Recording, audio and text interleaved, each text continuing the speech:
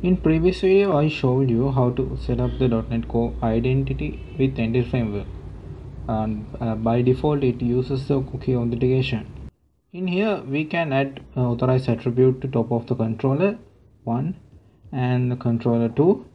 Then unauthorized request which is not contained the cookie with correct value will block and redirect them to the login page. In this tutorial, what we're going to do is add the JWT to our project, then using it authorize a client to access API controllers methods.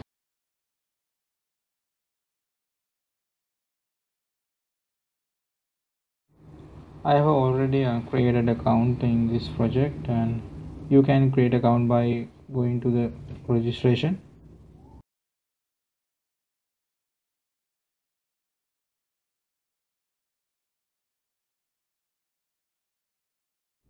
The home page is serving by this method.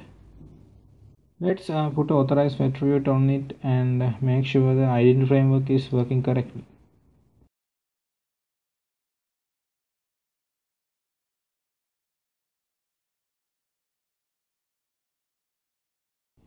As you can see, it's working perfectly.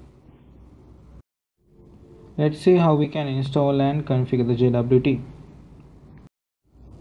You need to add the Microsoft ASP.NET Core Authentication JWT bearer first.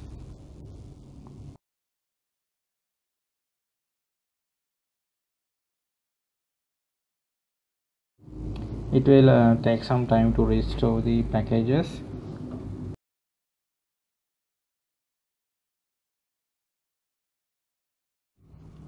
Let's run the project.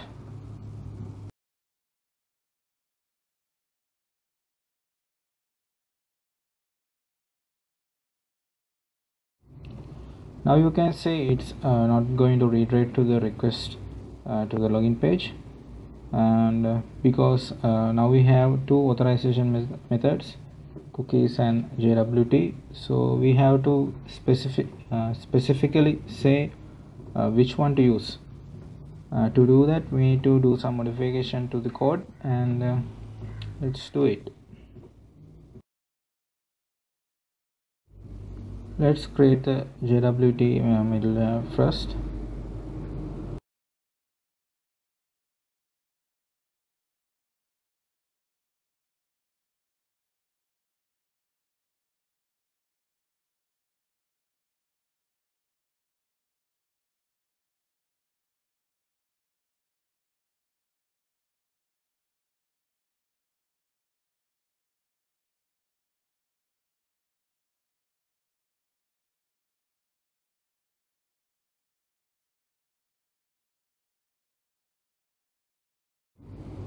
This is the token issue endpoint of the JWT.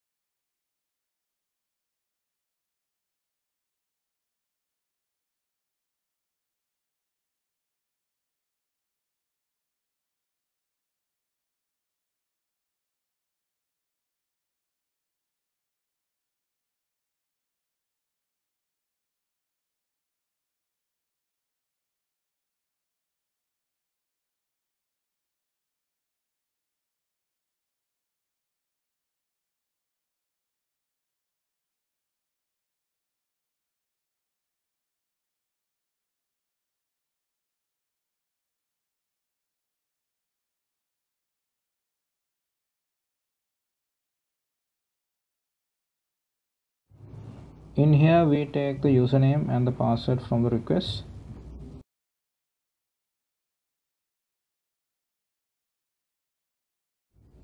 In here we select the user from the users table.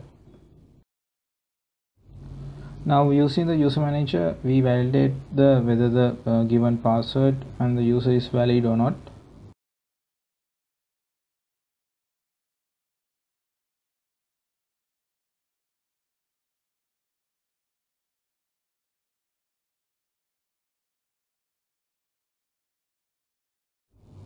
Now we add the claims so we can use them to get the user details.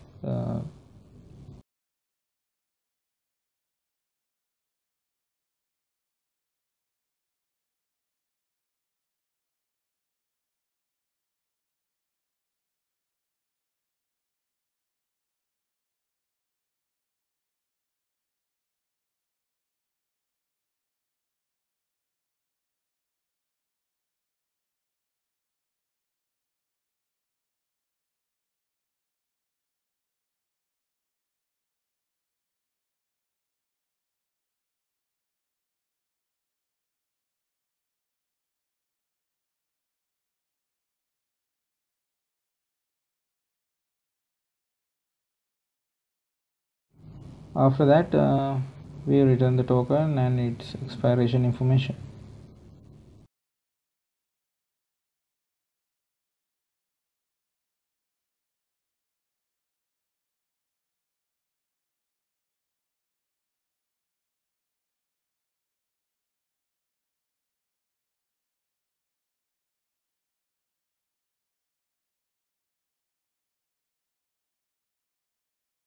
Let's create a test controller to validate this.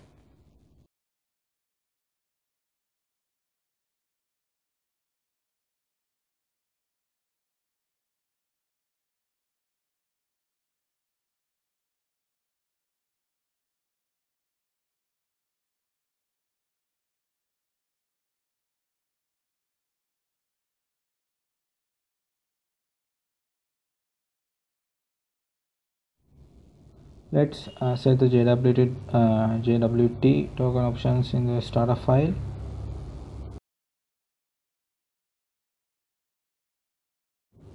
We need to have a random secret key for this.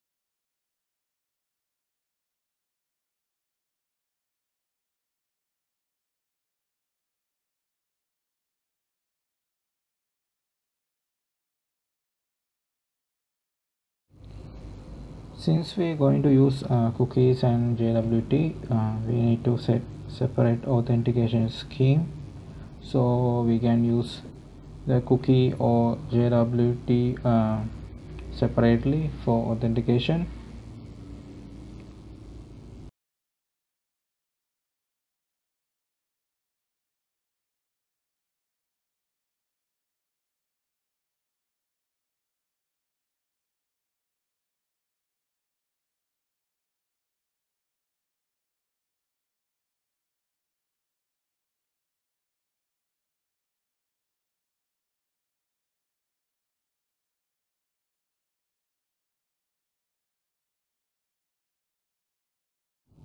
Let's edit the home controller.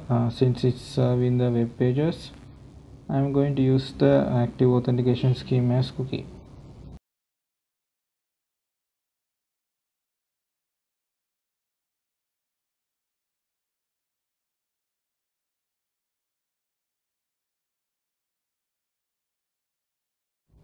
For the test controller, I'm going to use this is as a API, so I'm going to set the active authentication scheme to bearer. So at the authentication, it's not going to validate using the cookies. Let's log into the system to check whether the issue is fixed.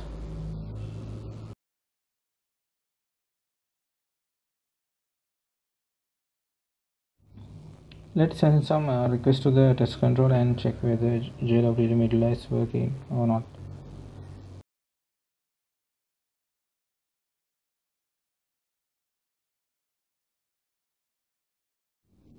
You have to add the token like this here.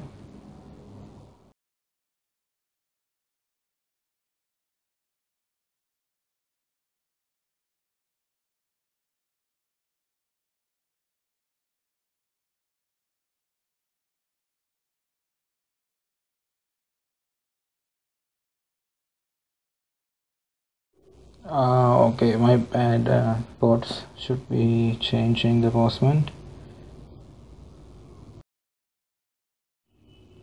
As you can see, it's working, and I'm hoping you successfully follow the tutorial and configure the JWT correctly. And have a nice day.